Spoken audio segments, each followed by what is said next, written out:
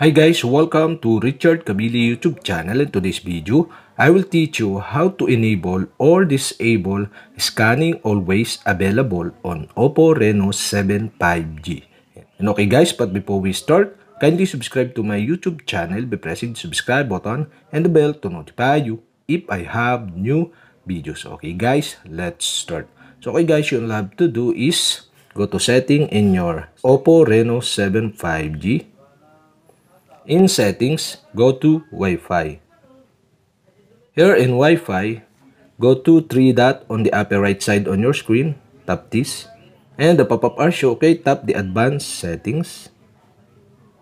Here in advanced settings, okay, you can see the scanning always available. And on the right side, you can see the switch button. And okay guys, to enable the scanning always available, you'll have to do is switch on the switch button on the right side. And okay guys, if this turn on, allow location services and other apps to scan for networks even when Wi-Fi is turned off. And okay guys, that's it. Okay, we have successfully enabled.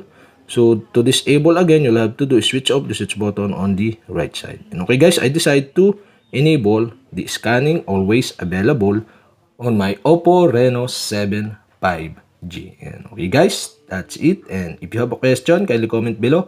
And don't forget to hit the subscribe button and the bell to notify you if I have new videos. Okay guys, thank you for watching.